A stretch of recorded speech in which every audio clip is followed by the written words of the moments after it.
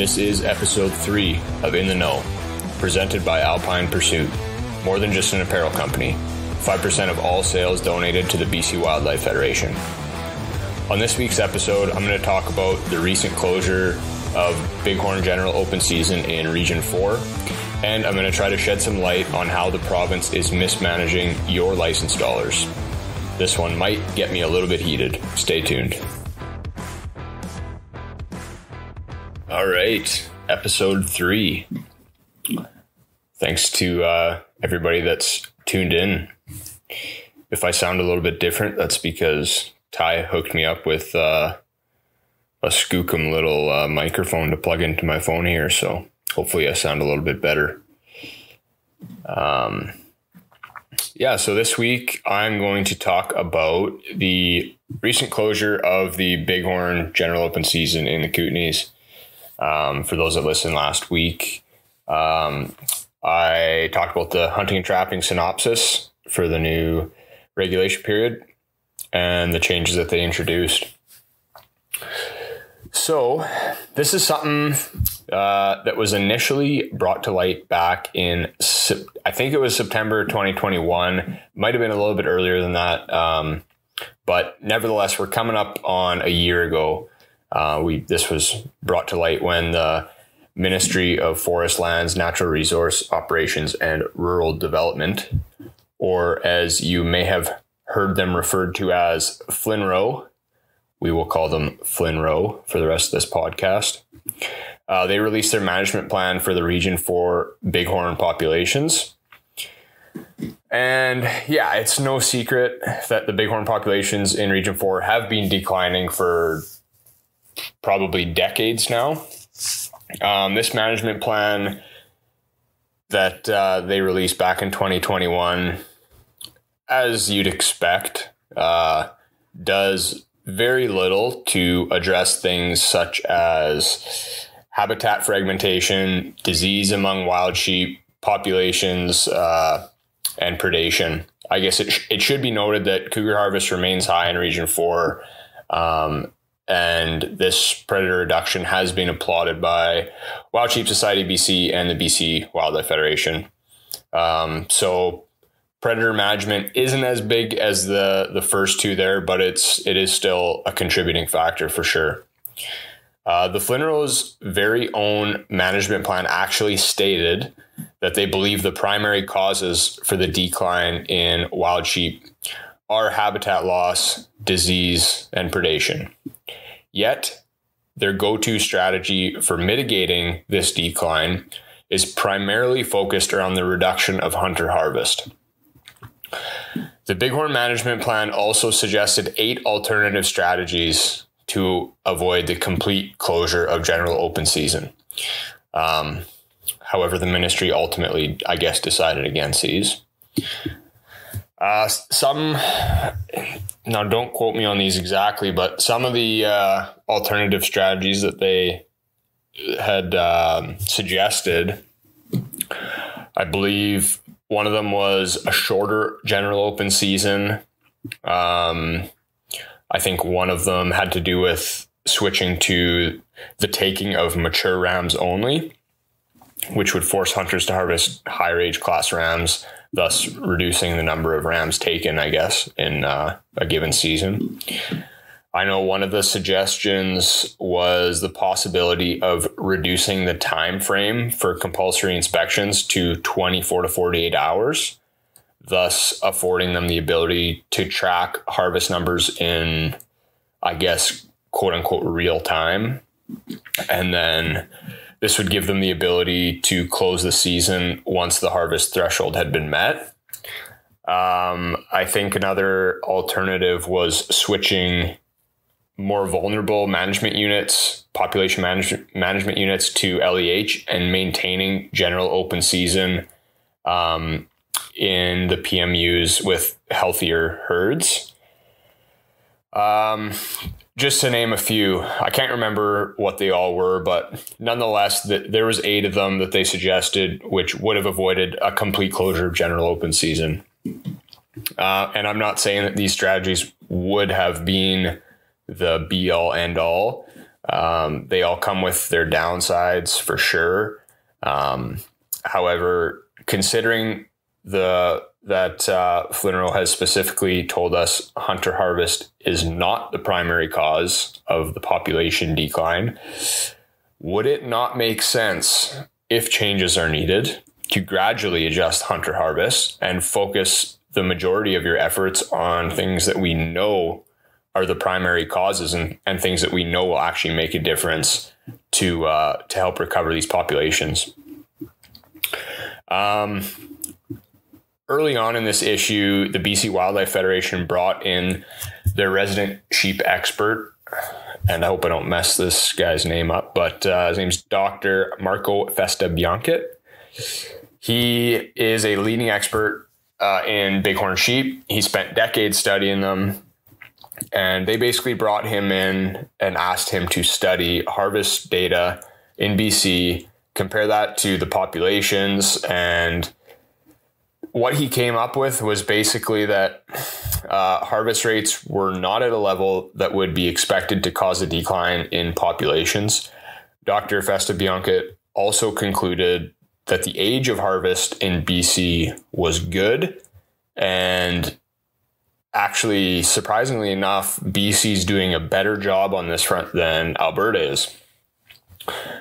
He found no obvious decline in horn growth as a result of hunter harvest, contrary to what the province had initially suggested. The province is claiming the opposite. They state that sheep hunting in Region 4 is not sustainable. They say that it's having a negative genetic impact on the population, mainly as a result of hunters harvesting younger rams with faster growing horns, which they claim is resulting in the absence of 6 to 7 year olds in the herds. It should be noted that the province does not have any type of expert on sheep or sheep scientists.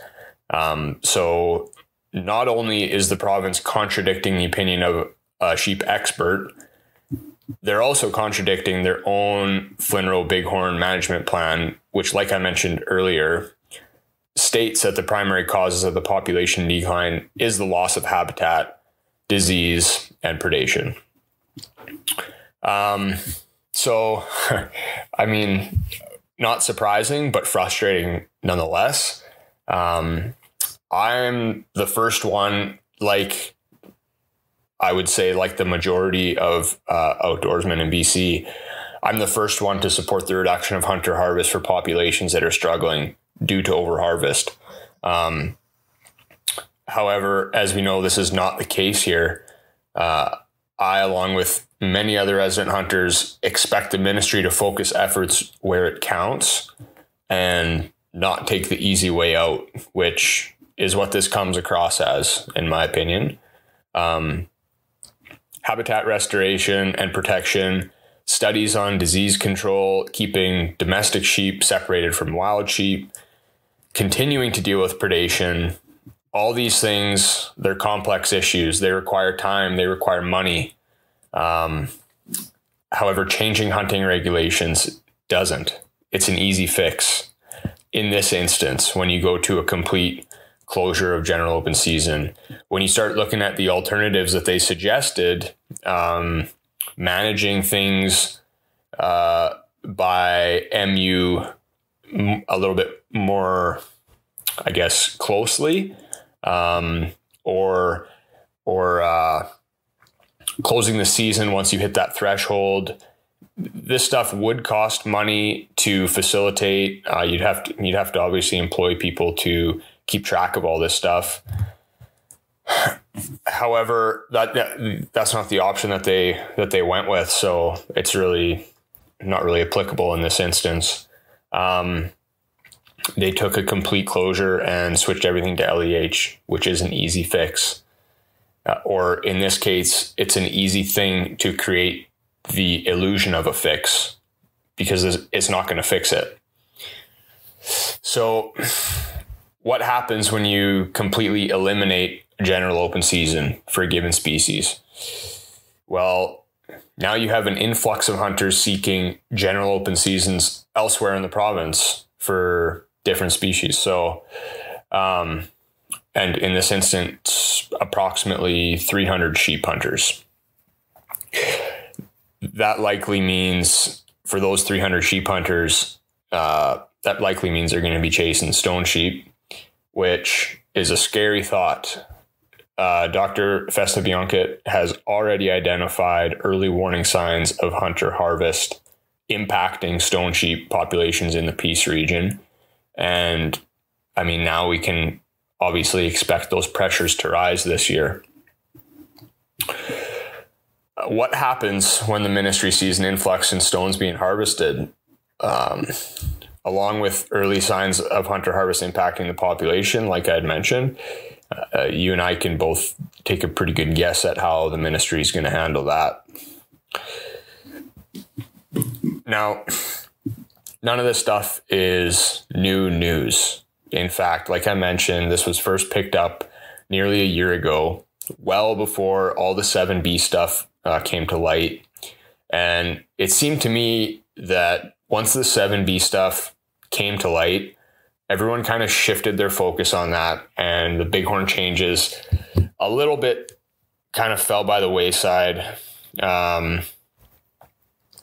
Although Wild Sheep Society of BC Wildlife Federation, Backcountry Hunters and Anglers, they did a phenomenal job throughout on trying to keep this at the forefront, pound out information on this issue, telling people how they could get involved, how they could oppose these changes, contact MLAs, emails, phone calls, all that stuff.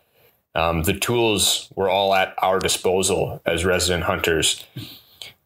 However, much like the 7B changes, there's an extremely underwhelming amount of action from resident hunters in BC.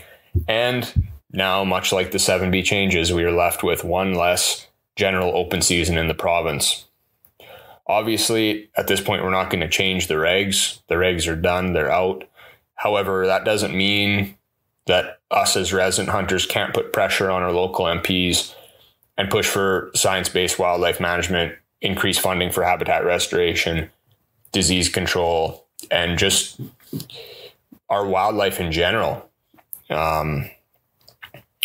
You don't need something crappy to be happening to send a letter to an MP or to make a phone call or email or whatever. You don't have to wait until they come out with a major change like this that you don't agree with. So in terms of, putting pressure on the government to invest in our wildlife, I want to pull a few numbers that are likely going to frustrate you as much as they frustrate me. So as of 2017, the provincial expenditure for the Fish and Wildlife branch was a whopping 0.06% of the provincial budget. That's correct. Less than 1%. 0.06. The province is literally spending pennies on fish and wildlife in BC. And even still, they will not allow for more than 20% of our license fees to go towards conservation. That 20% goes to the Habitat Conservation Trust Foundation, as some of you are likely aware, who then divvies this up between government projects, essentially, that we have zero say in. When the government biologists who actually give a damn about our wildlife want to put work into a certain issue, they can't just go and do it. They have to then apply to the Habitat Conservation Trust Foundation and cross their fingers that their project is worthy of using up a portion of that measly 20%. So for those that don't know, that's basically how it works in BC. I would love to get into this a little bit deeper on a future episode, and it's pretty depressing when you start comparing BC to different states, and the amount of money that some of the states put into wildlife management compared to BC is just downright embarrassing. But I'd love to dive into that on a future episode a little bit more thoroughly. We have to realize as resident hunters that the closure of one general open season impacts other wildlife around the province. Like I mentioned regarding the stone sheep, it's not just stones that get affected by this. As hunters shift their focus to harvesting other species in other areas, just because you don't necessarily hunt bighorns in the Kootenays doesn't mean this change doesn't affect you as a goat hunter in Region 6 or a road hunter in Region 2. The province's reluctance to address the actual issues with wildlife management and the trending closure of general open seasons as a management tool is a snowball effect. And we're only at the beginning of that snowball. It doesn't matter, like I said, it doesn't matter if you're going out bombing roads in Region 2 on the weekends, get your annual spike or blacktail and maybe a bear and call it a season with some meat in the freezer. These closures directly affect you. You just might not realize it yet.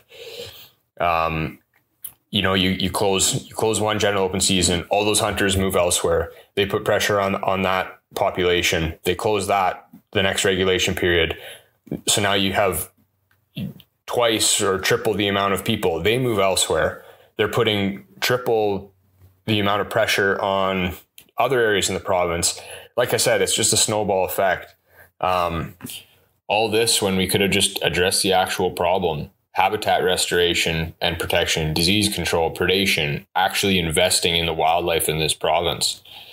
It doesn't help our cause when groups like Wild Sheep Society BC, BCWF, BHA call for people to step up and contribute to the fight, and we see 5% of resident hunters actually sign the petitions, send the letters, make the phone calls. It's depressing, to say the least.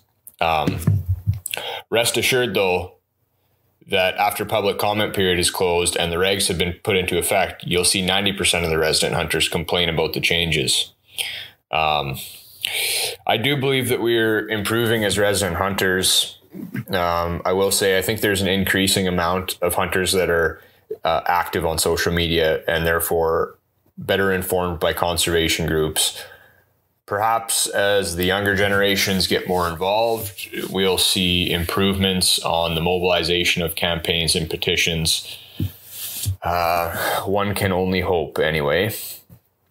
I should probably try to reel this thing back in a little bit because I can feel my blood pressure rising as I speak here. So, in closing, I would like to shed light on two more things regarding...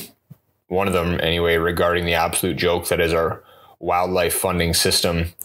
There was recently an MLA that tabled the Wildlife Amendment Act,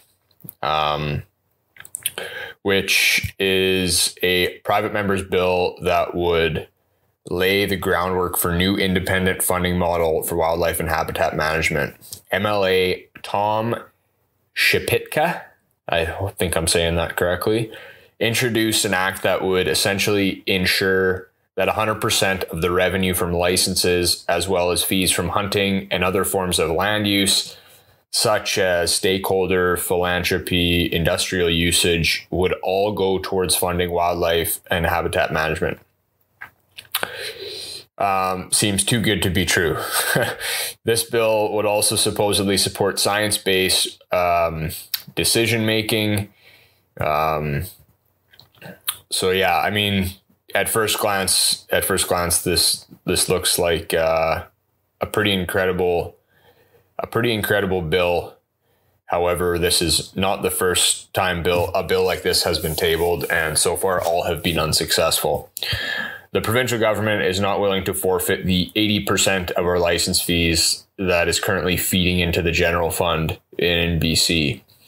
So, this is something that we as hunters and anglers need to get behind if we want to have a hunting heritage to pass down to future generations, in my opinion. So Lastly, I want to encourage every single listener to hit the link in the show notes and sign the petition to stop the Shadow Registry order in Canada. It's a House of Commons petition open for signatures until August 10th. It takes approximately 30 seconds to sign. You'll get an email to confirm your identity, which takes a minute or two to get into your inbox. You hit the link and you're done. So it's pretty simple. And the more signatures we can get on there, the better. So, do your part, sign it. Anyway, that's my time for this week.